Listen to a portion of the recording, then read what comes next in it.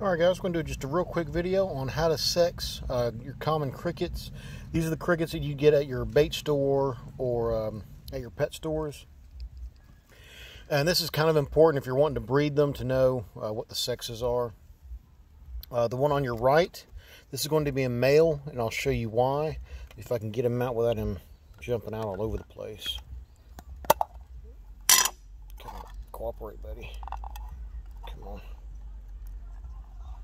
Alright, get him in a position.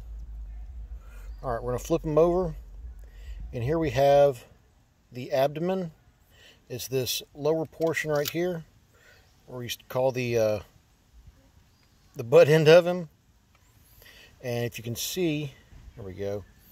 Now you just have these two spines, and that's pretty much it. So you have 1, 2 spines, and that's all you got going on here. Okay. Now we'll see the big difference in the females. This is would be easily an adult male, just a common cricket. If I can get him in the frame, my busted finger. All right. So common cricket, that is a male. He just has the 2 little spines right here. They're not sharp or anything. They're pretty soft, so they're not going to stab you or stick you or prick you or anything else.